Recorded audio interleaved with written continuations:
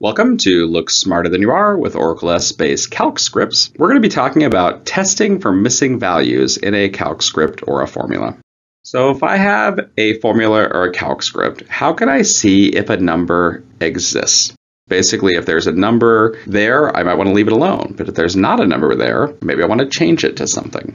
Say we wanted to set a marketing number only if marketing didn't already have a number. So if there is a number, leave it alone. I could do it like this. If marketing equals, remember a double equals is a test for equality. So if marketing equals missing, then set marketing equal to 150. Otherwise, set marketing equal to itself.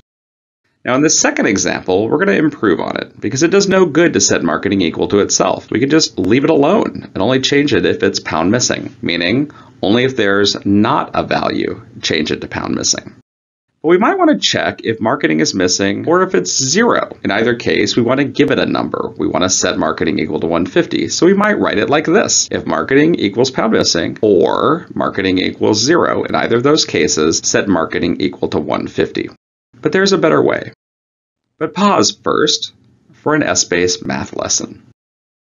Pound missing plus 0 equals 0. 0 plus 0 equals 0. Any number plus 0 equals that number. The only exception is pound missing, because pound missing with a 0 added to it actually equals 0, not pound missing. So how can we use this?